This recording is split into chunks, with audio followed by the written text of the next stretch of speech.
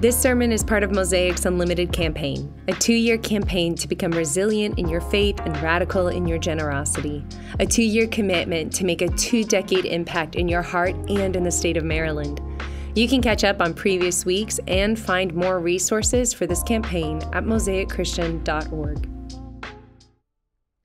In October 1957, the USA watched as Russia sent Sputnik into outer space, the very first satellite in human history. Less than 2 years after that, Russia sent Luna 1 past the moon and got photos of the moon, the first of its kind. And then, less than 2 years after that, the Russians sent Yuri Gagarin into outer space, becoming the first man in space ever. The USA was losing in the race to space, and JFK wasn't too excited about it. So, in May of 1961, JFK stood before Congress and said, "Before the decade is over, we will send a man to the moon." And I can't do an impression, but you get it. He kind of sounded like that. And he said this without knowing how to get there, but sure enough, in July of 1969, 16 days after celebrating Independence Day as a nation, Neil Armstrong took that USA flag and planted it on the moon. And we had officially won the quest for the cosmos. Now, there's a lot of crazy things I could talk about related to our nation's journey to the moon, but what stands out to me as a leader is how JFK stood there in front of a nation and said, "Hey, y'all, here's where we're going, even though I have no idea how we're getting there." Like, that's crazy talk as a leader. At the time of his big declaration, we were not winning the race to space. It took 6 years for Apollo 1 to go down, and if you remember, the entire rocket caught fire and everyone died. Didn't go well. We had seamstresses trying to figure out how to make a spacesuit where an astronaut's eyeballs wouldn't get sucked from his sockets. And at the time of the announcement, we did not have the technology to launch something into space that could then land and then launch again, and then enter people into the human atmosphere without being burned alive. We did not have the technology. So putting a man on the moon, when JFK said this, was nothing more than a wish. That is, until a group of people dedicated themselves to turning that dream into reality. There's a fascinating book called Team Moon, written by a historian, and she wrote, in order for those 3 men to land on the moon, it took the blood, sweat, and tears of about 400,000 people. Think about that. 400,000 people working for almost a decade so that a couple names would be remembered on the moon. In her book, she talks about how at the time of the Apollo missions, there were 17,000 engineers, mechanics, and soldiers working on the project. There was a 24-year-old whiz kid from Texas who was solving computer glitches while the lunar module was landing on the moon, and it took about 500 people to develop a spacesuit that actually worked. And what I love about all of this is what was infinitely out of reach became possible because people rallied together to do what they could with grit, passion, and urgency. Famously, after we landed on the moon, one of the great astronauts of the 1960s, Jim Lovell, said this: "From now on, we live in a world where man has walked on the moon. It wasn't a miracle, we just decided to go." And it's a powerful phrase because what was deemed impossible became a reality because a nameless army of 400,000 people simply chose to do their part and accomplish the mission. And this idea of what can happen through a faithful group is a driving force behind the Unlimited campaign. If you're new or haven't really been around the last couple weeks, you should know this is week 4 of a series that's launching us into a 2-year faith and generosity campaign, where we've been trying to take the lid off of what could be in our hearts and what could be through our church as we seek to make a greater difference in the state of Maryland over the long haul. Our guiding verse has come from Ephesians 3, verses 16 and 20. That says, "I pray from God's glorious, unlimited resources that he will empower you with inner strength through his Spirit to accomplish infinitely more than we might ask or think." And today, I want to continue down this passage and look at what would it look like for a group of people to pursue the infinitely more of what God could have in store when we do our part faithfully to run after a burden that Jesus has put on our hearts as a community. The truth is, this place is filled with stories that seemed impossible until they weren't. And we're going to get to experience some of those stories a little bit later today. But we've been running after this goal to become unlimited as a church because we see this opportunity right now as investing 2 years of sacrifice into 2 decades of impact in our state. And it's why our unlimited goal has been to raise $3 to $6 million above normal giving over 25 months. And this will go to eliminating our $5 million mortgage a year that would free up hundreds of thousands of dollars every year to minister to people in fresh ways. This would enable us to run after immediate local missions efforts in West Baltimore through 1012 Sports, and it's going to help us open up to what God wants to do when we learn to trust him with what we have. There's a deep work. We talked all about this last week. There's a deep work that goes down when we trust God with what we have. And the good news for us is there's already a ton of momentum. Last week I shared with you those faithful families who wanted to go first and offered an upfront cash gift to kind of kickstart everything. As of right now, that group of families have now committed upfront cash, not the 25-month total, just upfront cash total of $1.3 million already, which is great. Our CFO is excited about that. I appreciate that. There you go.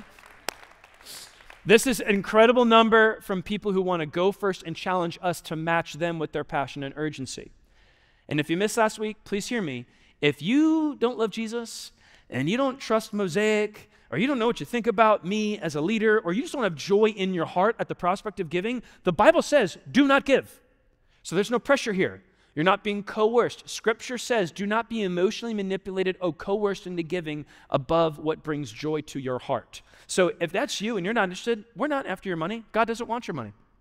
But if you do call Mosaic home, and you believe in the vision and mission of this place, I am up here challenging you to step up and step into courageous giving to the point that it stirs up faith in your heart and risk in your gut, because on the other side of your generosity, lives will be changed and hope may be found. So in the next installment of this series, I want us to look at the infinitely more God may have in store and capture our imagination for what can happen when people come together to discover, is the impossible potentially possible in our time?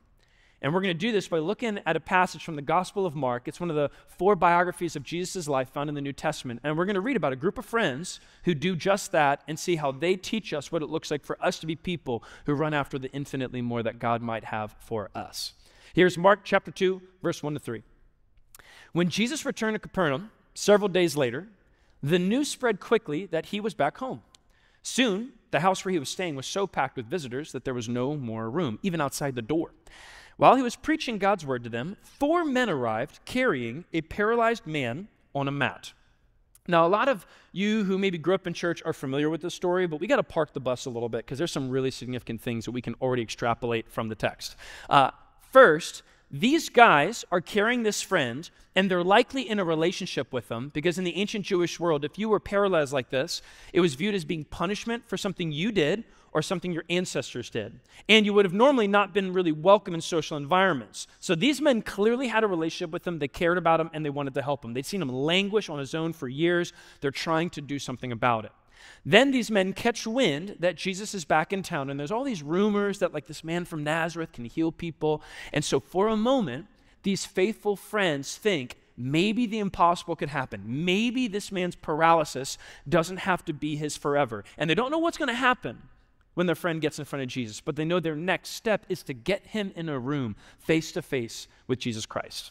So they grab the mat that he's on, which would have been nothing more than a blanket or some like tightly wound hemp or something, and they carry him on foot in the first century to this dude's house. And when they get there, it's so crowded that they can see it's packed because there's no room at the front door. They can see that from afar, which is telling to me, because how many of you are like me, when you go somewhere and there's a long line, you know you're not going there? You're turning around, you know, like I went to Gaver Farms with my family. I wanted to turn around immediately. There were so many cars there. I'm not a monster. I let my kids pick pumpkins, but everything in me wanted to leave right away. These guys see a line, and they're like, no, we're still going. And it says they couldn't bring him to Jesus because of the crowd. So they dug a hole through the roof above his head. Then they lowered the man on his mat right down in front of Jesus. Again, we read the Bible, we think, oh, this is cute. This was not cute. This was destruction of property. This is like a misdemeanor, okay? Like back then, roofs were built with logs and sticks. Then they'd bake clay and put them on top like bricks. Then they'd lay a live, active vegetation on top so the roots and the vines would strengthen it all. And scholars say in this part of the world, at this time in the world, roofs were about 2 feet thick of like living vegetation.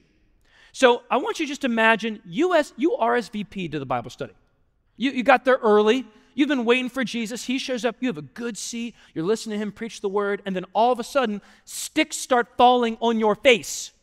And then on your cute little, Bible devotional thing, bricks of clay start falling. And then you look up and a dude is being lowered through some sort of contraption. And then you see the foreheads of these guys being like, oh, my bad, guys. We just weren't going to let some formalities in a roof get in the way of our friend meeting Jesus. You understand.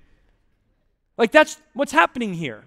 Like at Mosaic, we work really hard to create distraction-free environments, Here, this was anything but that.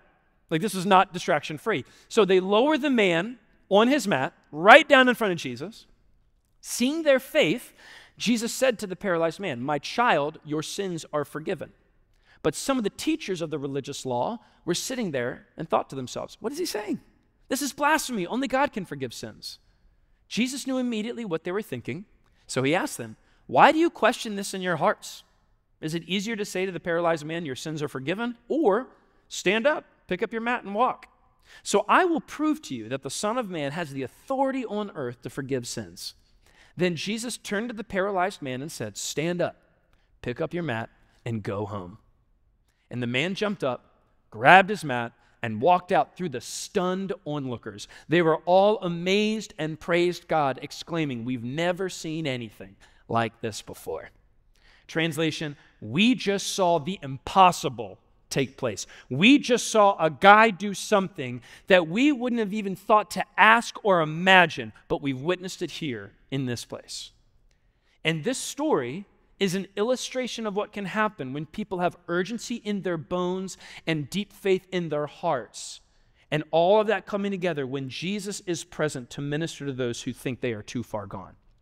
So, looking at the example of these friends, I want to point out 3 truths that are true for us as we try to be people who ask God to do infinitely more in our hearts through our church and through this campaign. First comes from verse 4.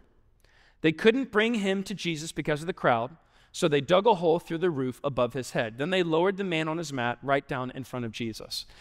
What this reveals to me, as I've observed this, is I don't think these guys were carrying their friend alone just on a mat. I think they probably brought some gear with them too, because remember, they had to dig through 2 feet of like vine and stone and brick and all sorts of stuff, and then they had to make some sort of contraption to lower the body. I don't think they just dangled homie with the ankles and said, "Hey, Jesus, bless our guy real quick." They lowered him somehow that was safe. And what this moment kind of reveals is that seeing God do the impossible requires desperation and preparation. These men were likely desperate to help their friend. They were clearly emotionally stirred to do something for him. But this miracle happens not just because they have bleeding hearts, but because they had thoughtful heads and gritty hands who were willing to prepare and experience a miracle of God by stepping out in faith. And this campaign, in a way, is all about that. As we continue to grow as a church, and as we seek to meet some of the deep needs in our state, this campaign is about preparing for our future and maximizing the impact of God through this church. We're preparing for what we think he is calling us into over the next 2 decades. Jesus himself taught that preparation is essential for stepping into what God has for you. Here's what he says in Luke 14. Don't begin until you count the cost. He's all about preparation. For who would begin construction of a building without first calculating the cost to see if there's enough money to finish it? You and I know we live in an age of instant gratification. Like every ad that pops up on your Insta or social isn't really saying, "Hey, do you want this? Let's wait 4 weeks. Even if you can't afford it, let's just do a payment plan right now. Let's get it as fast as possible." We live in an instant gratification, motivation economy. But if you take a step back and look at some of the moments that God has worked the most in your life, I would all but bet it never occurred quickly. It required desperation on your part and patience and perseverance and prep to encounter the greater story that God wanted to do in your life.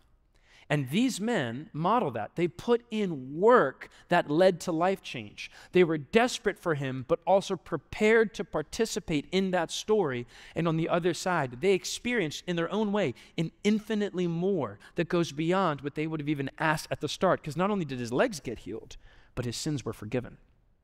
Now, that's the first truth from our passage. The second one comes from the mentality that these guys embodied.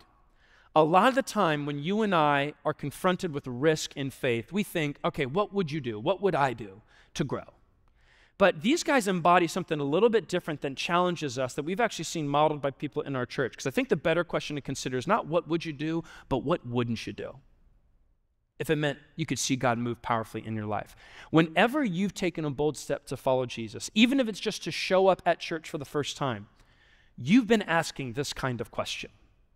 Like, what wouldn't you do if it meant you could confront the dysfunction that has been leading you into a very dark place?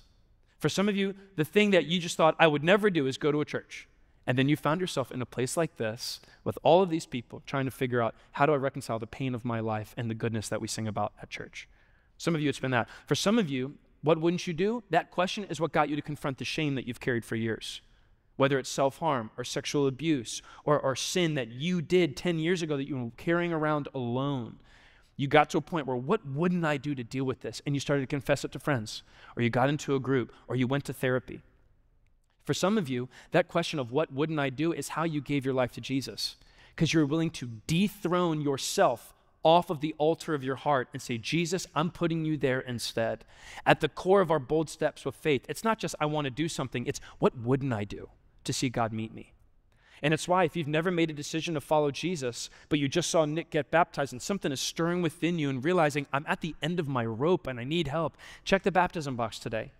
We'll call you this week about what does it mean to walk in that grace and that truth and experience a peace that surpasses understanding. Check the box. Even if you're not totally sure, we'll call you. We'll walk with you and figure things out with you in your journey towards Christ.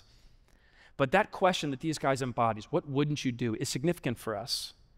And really behind the campaign is our deeper burden to reach the lost and help the hurting. And so again, the question I ask is, what wouldn't you do if it all but guaranteed that friend or family member who is languishing in sin could experience forgiveness and wholeness in Christ? The men in our passage put their faith in action. They decided that their friend's healing was more important than this guy's roof. I'm not saying go destroy property, but you get the point. They decided maybe they had to stay and work and fix it for free. That was worth seeing their friend's healing and sins be forgiven. The social stigma of being the disruptors was worth the potential of what can happen when you get your friend face to face with Jesus.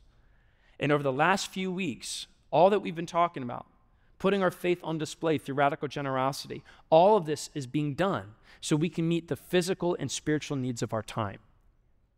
I was working on this and trying to figure out how to put some language to this point and help us understand how significant this is. And then God in his brilliance surprised us in a really big way. Because on Wednesday, I'm working on this sermon with our sermon team, and my executive assistant comes into my office and says, you're not going to believe this. Someone just showed up to Mosaic crying. And our staff had popped up and tried to care for her and say what's going on. And she walks into the reception desk and she says, I've got friends who don't know Jesus, and I want to help us reach more people, but I don't have much. And she's crying. And we're like, okay. She said, I don't have much, but I do have this. And she plops a $4,000 Louis Vuitton bag on the counter. And she says, will you help me sell this? Because I don't have anything else. I don't even know why I have this. I shouldn't have bought it.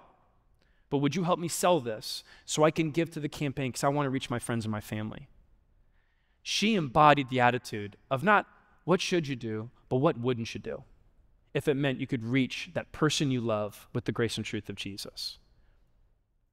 Hold that person in front of your mind now that you're thinking about, you pray about.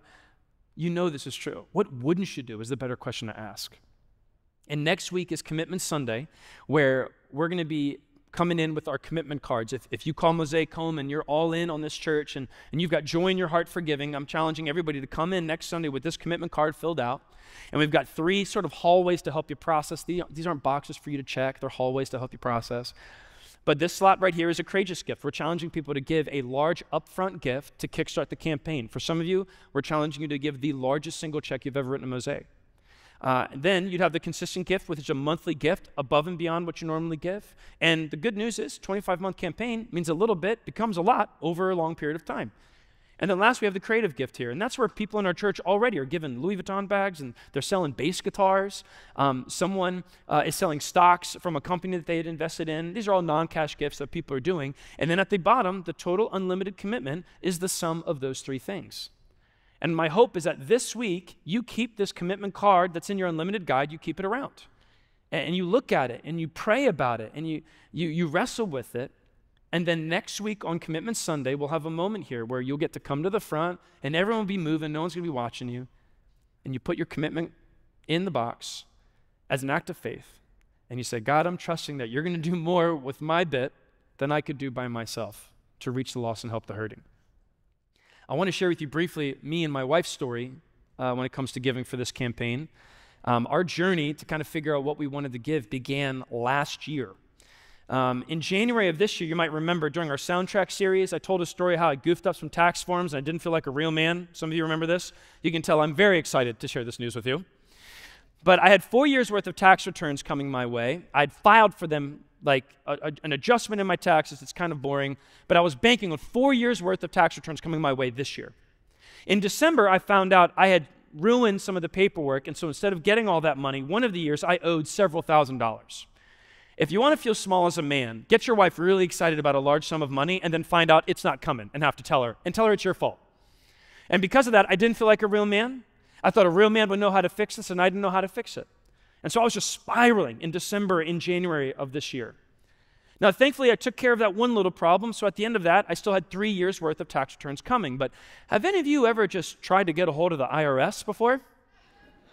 Yeah, not fun. It's like calling a girl who doesn't want to go out on homecoming, but you think she might, so you just call and call and call and call. That's what I was doing. I got no results. And so, really, to be honest, this financial thing was the single source of anxiety, the greatest source of anxiety in my life for like the last 3.5 years. And so all year, I'm hoping this money comes in, and we're really excited about the money to come in. We've got 3 small kids, and we have a townhouse that's great, but it's got no yard. And our kids are almost 7, 5, and 3, and that many kids in the house, you don't get a lot of alone time as a parent. So we were really hoping to get these funds, put it towards a down payment for a house, and move to a house with a yard. So we're praying, we're really excited. We got all these ideas for it, and nothing's happening. And then this summer, during my study break, actually, where I got a couple weeks off from preaching, during that time of prayer and just extended quiet with God, I got this sense that God was kind of saying to me, John, you don't have to worry about this. Like, I'm going to take care of you, right? And I was like, yeah, God, I know. And then I felt like he was saying, you did the right thing. Like, that money's going to come in. You're going to be okay, right? And I'm like, yeah, I know. And then, like, within the same week, I felt like God was saying, hey, John, I'm going to bring that money to you, right? I'm like, yeah. Well, I'm going to bring it to you just in time for the campaign, right? And I was like, yeah, I know. And sure enough, almost to the day, 1 month before Unlimited began, 3 years' worth of tax returns hit our checking account from the IRS. And I told my wife, and she basically said, you know what this means, right? And I was like, yep. And so after praying and processing and freaking out a little bit, we decided we're going to give the entirety of that return, all 3 years' worth, as our courageous gift to the campaign. Because as much as that money would help us get into a house, and as much as that money makes me feel like a real man, what we want most is for other people to have a spiritual home like we have here. And for other men to be raised up in the image of Jesus, to know that their sonship with Christ is what defines them as a man, not what they earn, not what they make, and not what someone pays them. And I don't tell you this to get wrapped up in the size of things or the numbers, but just to help you see that whatever it is the Lord is calling you to give, it's not about the numbers, it's about the faith those numbers represent. And there are people who are going to give way less, who are taking an incredible risk of faith. Jesus honors the woman who gave 2 coins as the one who will inherit the kingdom of God. But I tell you that story about our journey of giving so that you know next week when we come up here and we hand in our card with great fear and excitement and nerves and that whoop feeling, when you write a big check, we're going to hand in the largest check we've ever written to the church, along with a monthly gift above our normal tithe and a creative thing that we don't even know what it's going to bring in, but we're doing it as an act of faith to remind ourselves that when we fund God's mission, that's the best thing we do with our money. And I've got people in my life I've been praying for 12 years to come to Christ. and they haven't. But when I give to Mosaic, I'm reminded somebody gets in that tub. It may not be mine, but somebody is giving their life to Christ. And that's what stirs my confidence to take steps. That's why you are giving sacrificially. The stories we've heard have been incredible. It's because you know when you say yes to the faith action step God has put before you, he does the infinitely more that we long for. And the third truth we see from this passage just affirms all of this. The truth is your faith is a factor in the salvation of others. It's crazy to think about that your faith, you can't save other people with your faith, but your faith is a factor in the salvation of other people. Look at verse 5 again. It says, seeing their faith, Jesus said to the paralyzed man, my child, your sins are forgiven. These men took a risk. They carried him all that way. They lowered him through the roof. They said, we believe Jesus could heal you, and they put their body into action to display it. And from that faith on display, Jesus looks at them and says, hey, because of their faith, because of your faith, this man doesn't just have his legs healed, his sins are forgiven. And this story is a sobering reminder that your faith and my faith, and what we lean into, what God has put before us, plays an incredible role in the flourishing and forgiveness of other people. Because your faith plays a role in the salvation of other people, that's why, ultimately, why you give to a church. It's why you serve on a weekend serving team. That's why you do a prayer walk on Route 1. It's why you study the scriptures and not deviate from them. It's why you confess sin to friends and you get into community. It's why you try to live on mission and get to know your neighbors, because your faith is a factor in the eternity of others. And ultimately, this truth is why 16 years ago, Mosaic was planted. It's why a small group of people committed to being a church for people who don't go to church and started holding services in a movie theater in the Arundel Mills Mall. Theater 19 is where we met. And it was because we had this deep conviction that what we do with what God has put before us plays a part in the eternity and salvation of others. And what's crazy to me is that in those early days at the movie theater, just a ragtag group of people trying to reach the lost and help the hurting, in those early days, there was a young couple that came to Mosaic named Brandon and Jess. And they weren't really following Jesus yet, and they were open to going to a church for unchurchy people, but they started attending Mosaic. And what God began through those early folks in the life of Brandon and Jess laid a foundation of the gospel that led to one of the most powerful stories to ever happen in our church. Watch this. So we have been coming to Mosaic for a little over 15 years. It felt like our life was still continuing with some of the things we were doing before, but it was more enriched because it's like our family was growing with our friends.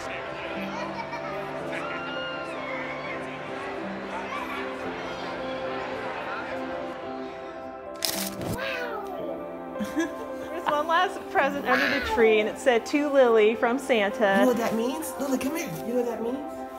That means you're going to be a big sister. And it was a book that said, I'm going to be a big sister. I mean, I had such a textbook pregnancy with Lily, so I was excited to be pregnant again, and it was pretty normal, you know, leading up until our 20-week appointment, which is like the big appointment where you do the anatomy scan to find out if you're having a boy or girl, amongst other things they're checking out at that appointment. So what happened next? I remember we went as a family, because we were just excited to find out all together. Just remember him saying that our baby has a rare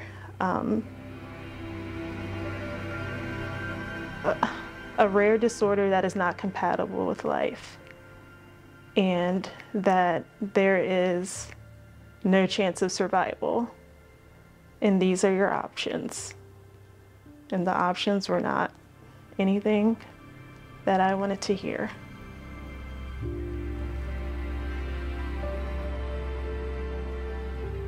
He said, you need to terminate this pregnancy. That's the right thing to do.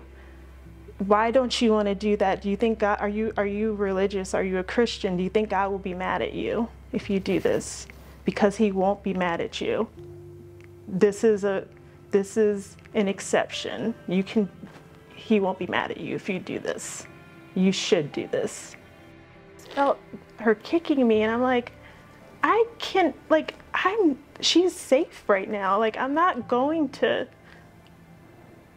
hurt my baby. Like, I'm not gonna do that. Like, I'm sorry, like, God's gonna have to take over at this point. I'm gonna do my best and we're gonna make the decision to carry her.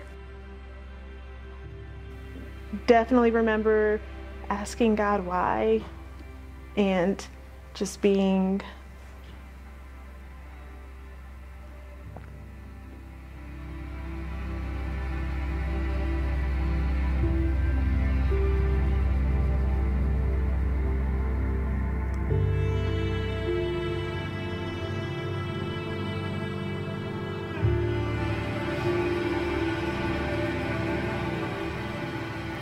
being afraid that I wouldn't be strong enough to get through it. We're just going to be stewards and celebrate her life and just take care of her as much as we could with the time we're giving her.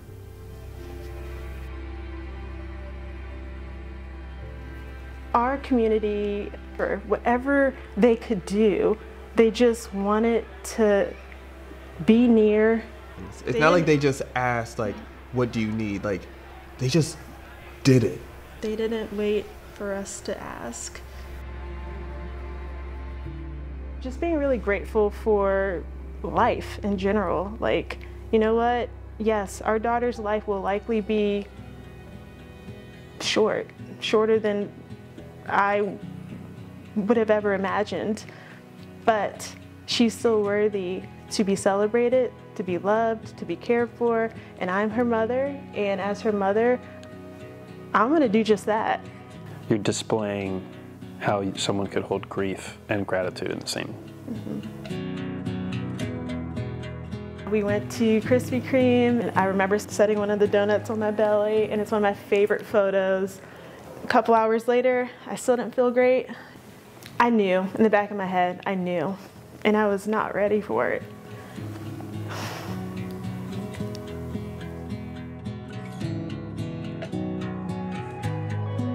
I want to say I pushed twice and she was here. I remember hearing her and being just so grateful that they were wrong. Like, she was here and like my daughter is alive and I get to meet her. Brandon gets to meet her and hold her. I've been carrying her. He gets to hold her.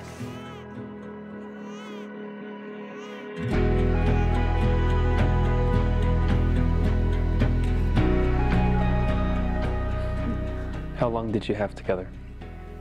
A little over an hour. How long did it feel? Like forever. Yeah.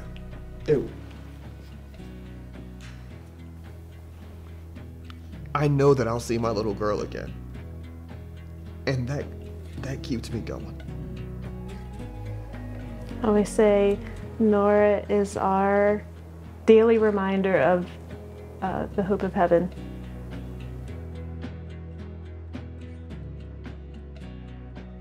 I just don't know how people go through something like this without a community that is surrounding them.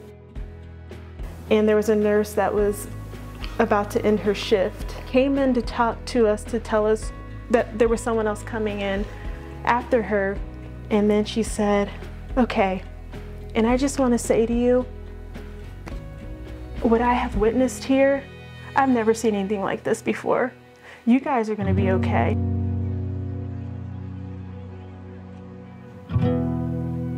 These people that we have seen come in and out of these doors all day long, I think you guys have support. That the sharing of our story can help others, because you can't go through the salon. You're not supposed to go through this life alone. Because that pain, it stays with you. That hurt stays with you. But having that community to be there, that stays with you too. When you guys think about that phrase, like dreaming again, What does that mean to you? What is God stirring within you? Here we are 7 years later, and one thing that hasn't really gone away is our desire to want to love another child. And thank God is leading us down a path of seeing what it would look like for us to foster.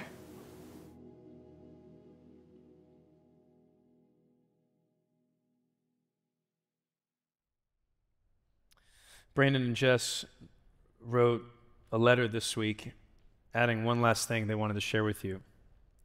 They said, with much prayer and the Holy Spirit's leading, it has become clear to us that God has laid a new purpose on our hearts to become foster parents, to serve and love children right here in our community who need happy, healthy, and loving homes. They said, quote, we know this chapter will not be easy and has great potential to expose us to a different kind of pain and heartache, but we move forward with confidence in our community, in Jesus, and the courage he provides along the way. If you're grateful for Brandon and Jess sharing their story for us, would you give it up for them real quick?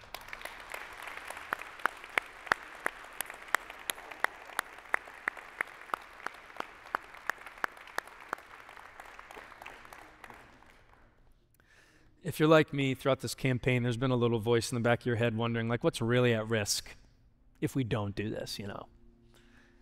Like, what's really going to happen if Mosaic isn't unlimited as a church? I want you to imagine what Brandon and Jessica's life would be like if they did not have a gospel-centered community. If they didn't have a place rooted in vulnerability. If they didn't have friends who weren't afraid of deep pain. If they didn't have friends who could hold faith and grief together. What would it be like to face that kind of hurt without hope? I want you to picture that, and now I want you to remember that that hypothetical is exactly what people face every single day who live without Jesus Christ. It's there every day. And by God's grace, we get to play a part in whether or not that continues. Given our history as a church, given the power of stories like this, given what he is already doing in our community, we refuse to settle. And when we see stories like Brandon and Jess and others in this room, we are reminded that the impossible becomes possible when God's people do their part and point others to Jesus Christ. The impossible becomes possible when God's people do their part and simply point others to Jesus. And to end, we're going to close with a song. But it's also going to be a moment where you and I get to be reminded that we are witnesses of a move of God right now that goes beyond our understanding. And my hope is from this moment, you and I are reminded of what can happen when a nameless army does its part and proclaims the grace and truth of Jesus into a world that's desperate for it. Because on the other side are stories that are infinitely more than we would even think to pray for. I want to invite you to stand, and then we'll pray together to close out. Go ahead and stand right now.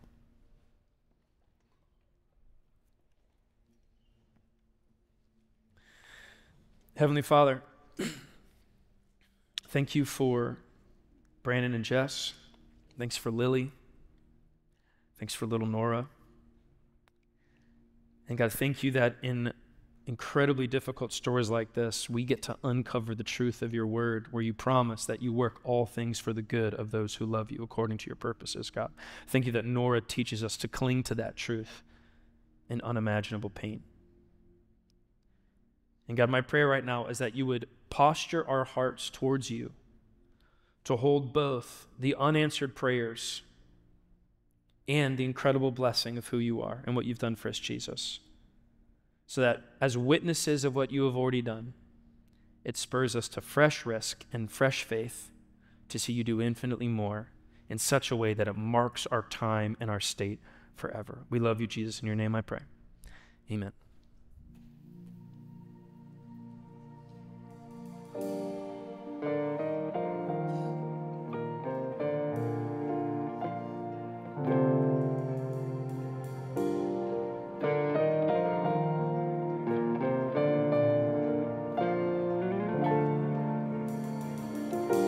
When I was lost and all alone, presence was where I found home. You were there and you're here right now.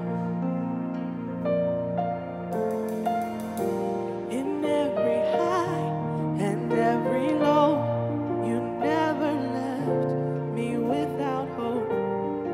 You were good and you're good right now. I've witnessed your faithfulness. I've seen you breathe life within. So I'll pour out my praise again. You're worthy, God, you're worthy of all of it. Your promises never fail. I've got stories I'll live to tell. So I pour out my praise again. You're worthy, God, you're worthy of all of it.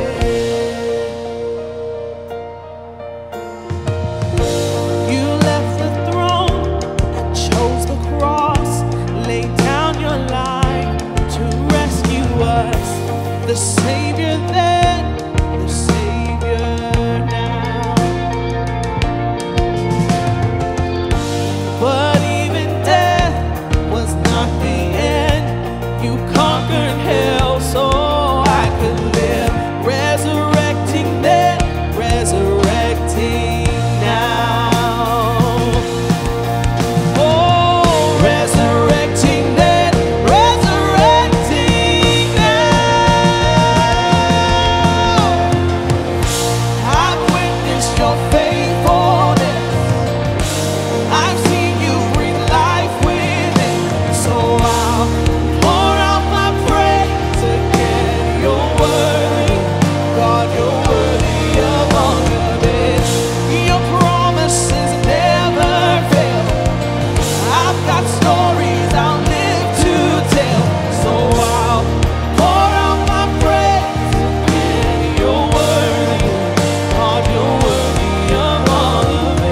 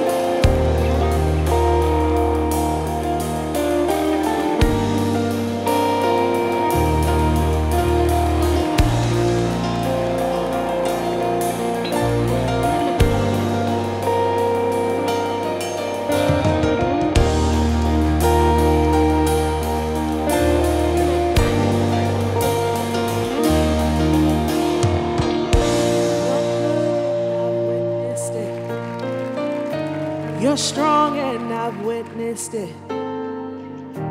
You're constant, I've witnessed it. And I'm confident I'll see it again and again. You love and I've witnessed it. You heal and I've witnessed it. You save and I've witnessed it. And I'm confident I'll see it again and again. You're good and I've witnessed it. You're strong and I've witnessed it. You're constant, I've witnessed it.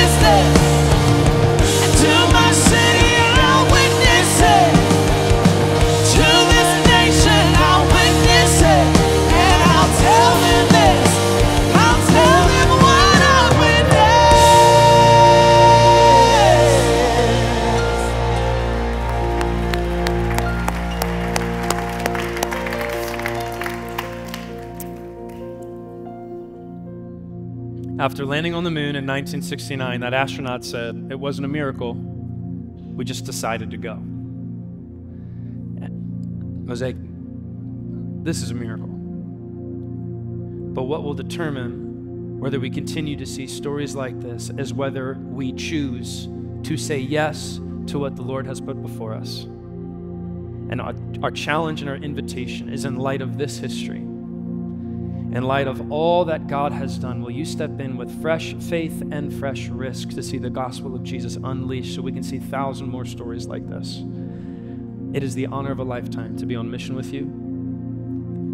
I deeply love you and I'm humbled by you, and I'm praying for you this week because I can't wait to see what God does among us and within us and through us on Commitment Sunday and beyond. We love you. Have a great week. Let's give it up for them one more time.